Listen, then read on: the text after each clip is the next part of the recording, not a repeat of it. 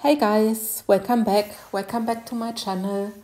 Today I'm using the coaster holder mold, the Scallop mold from Molds and Shapes.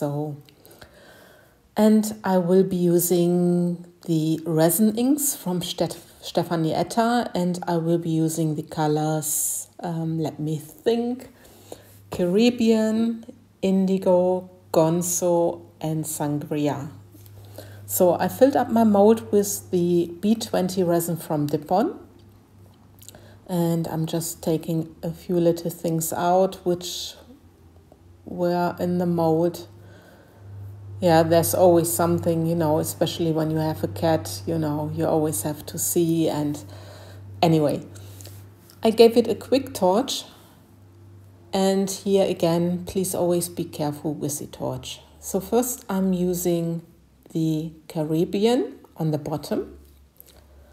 Then I'm using now I need to think about it. I think it's the Gonzo it's the Indigo. I always get confused with these two colors. Please bear with me. So next is the Gonzo. And I'm also dropping little drops in there. Yeah, I want to make a rather bright and colorful pour. And finally, I'm using the Sangria. Just at the outer shells, the more shells, or how to say this in English? In German, it's a Bogen, ein Muschelbogen. Anyway, and I'm dropping only one color into those little holders for the coaster holder, just to use up my leftover resin. And now I'm pouring out of the cup. I mixed the Angel White pigment paste from LezRez, which I received from Laura's Art Corner, and I'm just following the pattern. So I'm rather pouring thick because I want to achieve some depth and also that the petals are getting closed. So I'm expecting to have some blobs, but we will see. I just thought I pour rather thick. Sometimes you test around and to see how things are moving, how the results are gonna be. And I'm also pouring rather thick lines into those little feet of the coaster holder. And I'm trying to use up all my white resin.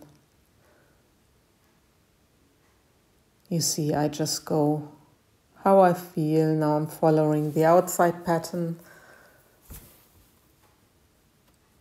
And now I'm going a little bit inside. And now I needed to take a toothpick because I didn't have one, so I needed to go to the kitchen, and I'm drawing only the lines of the scallop. I'm really curious how this is going to work out. So yeah, it's actually really a testing video, and a final swirl only at the bottom of the shells. I didn't of the scallop. I didn't put any shells into the mold, and for those little feet I only follow also the scallop pattern. By the way, the mold is from Molds and Shapes, as you probably know, and yeah, I just linked them into my description box. If you use the promo code PT5 you get 5% discount. Anyway, demolding time, so I'm very curious. I'm sorry already, I'm a little bit offline, but you will see the result. I'm not really in camera showing you those little features, but you can see it maybe from there. And this is the final result of the scallop. It's a little bit blobby as I expected, but look at the depths. I really adore the depths. So Just let me know if you like it and give me a thumbs up.